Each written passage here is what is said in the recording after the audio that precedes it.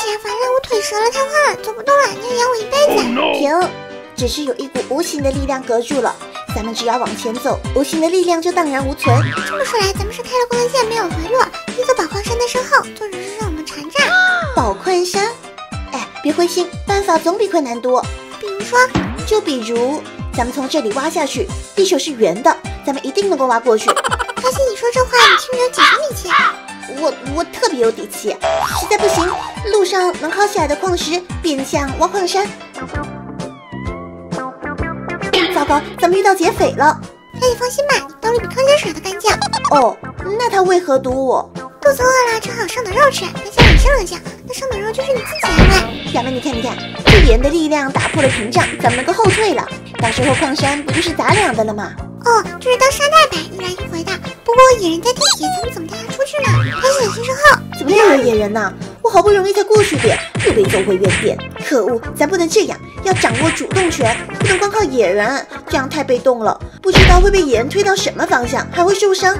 等我提炼点矿石，做点趁手的道具，推棒，给你一个。有了这玩意啊，不需要野人，你就能够推着我前进了。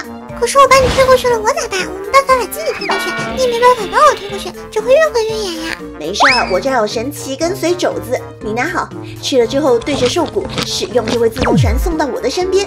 哎，对了，有了这个啊，我们就能够尝试靠近宝矿山。表妹走，我们现在就去试试我是什么绝世小天才。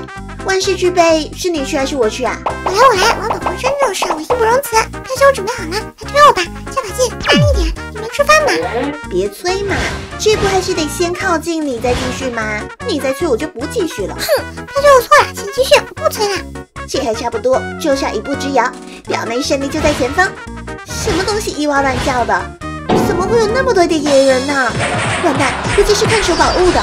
我就知道事情不会这么顺利，表妹一下子就被打到10米开外去了。A few inches later， 表妹你还好吗？你看我这下还好吗？唾手可得的毛病没了，还飞了还能走，关键你会好吗？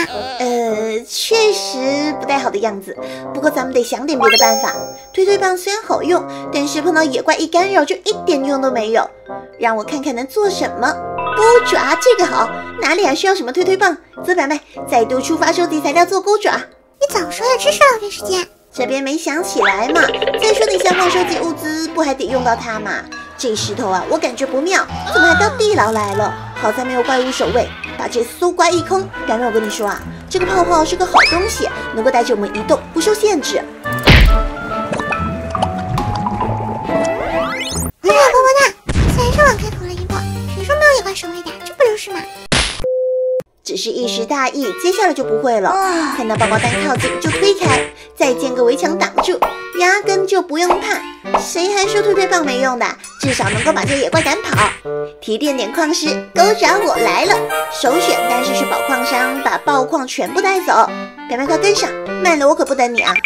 金块、银块、钻石块，通通归我们了。所以说，这种行动不便的地图，还是做钩爪最合适啦。